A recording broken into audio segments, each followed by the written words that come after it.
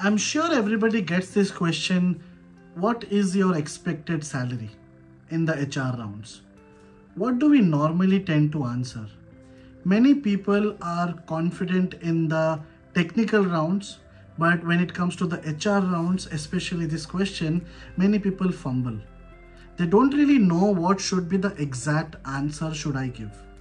Should I tell them some particular number or should I keep it open? And in that process, there could be a scenario where they lose out on some money. In this video, I shall be answering you what should be the potentially better answer as compared to what you are giving right now. So stay tuned and we'll see you in the video.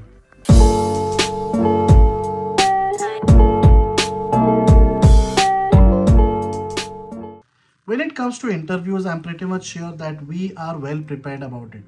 Be it a data science interview, data analytics interview, based on the JDs, we study a lot on the technicals part and we are able to crack it. But many people fumble in the HR round. However, we give low priority to the HR rounds. But trust me, when it comes to abroad jobs, if you have started looking out for abroad jobs, HR rounds are the most important rounds because based on your communication, based on your team player skills, they will be selecting you. Technical skills are definitely important, but HR skills or the communication skills are also important. When it comes to the HR round, the most important question where we fumble is when we are asked about the expected salary. It's a normal human tendency. Doesn't really matter if you are bad at communication, good at communication, doesn't matter. When it comes to this question, many of us fumble and give wrong answers.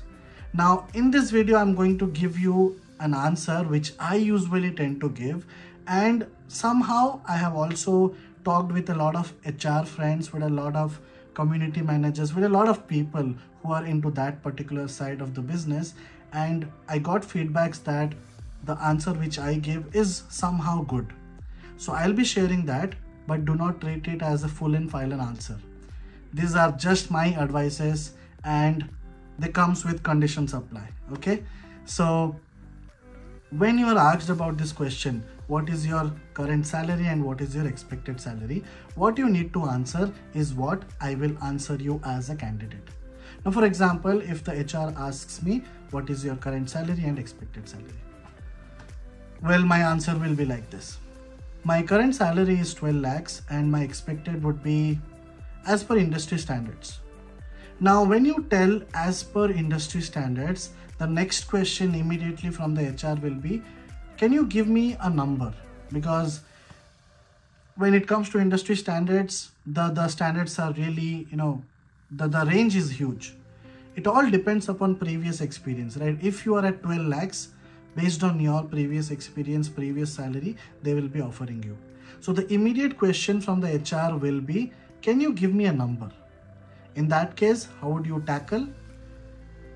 Well, if you ask me about a number, I don't have any numbers right now in my mind, but I would like to keep it open.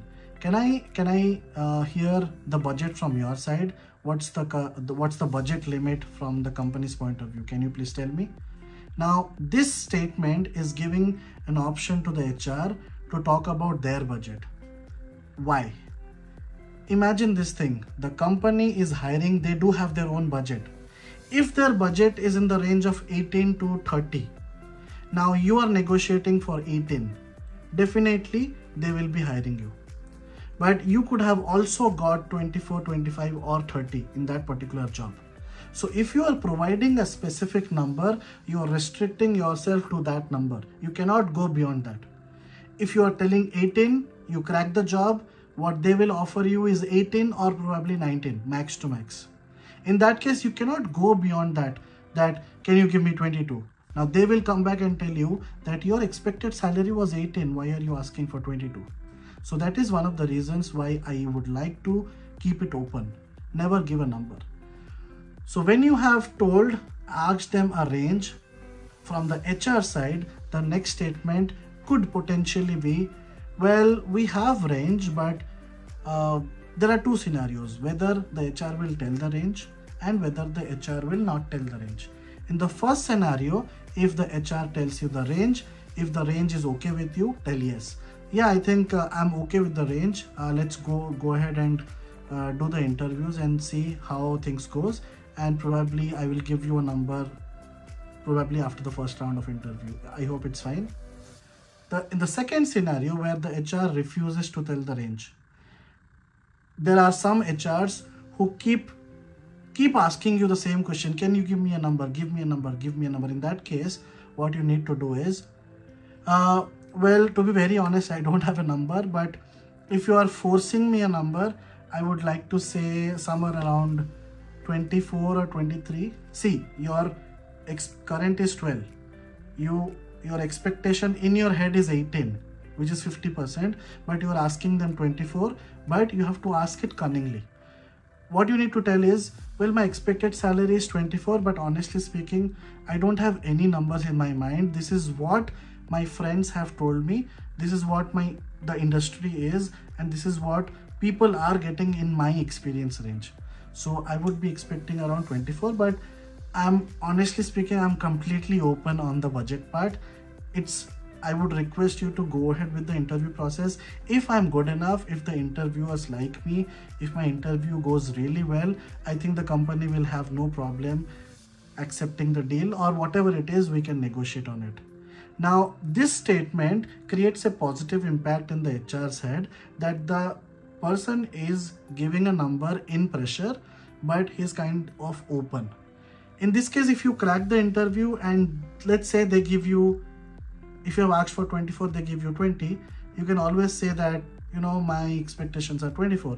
And then how you negotiate with that deal could be, I could talk about it in another video, but this video was completely dedicated to how to tackle the expected salary part. If you like this video, please like, share and subscribe the channel. Press the bell icon to get notified on my future videos. And trust me, I'm repeating again, these are completely my views, but these are authenticated views that I have cross-validated with a lot of HRs, and normally HRs like these kind of answers. So that's all about this particular video. See you in the next video.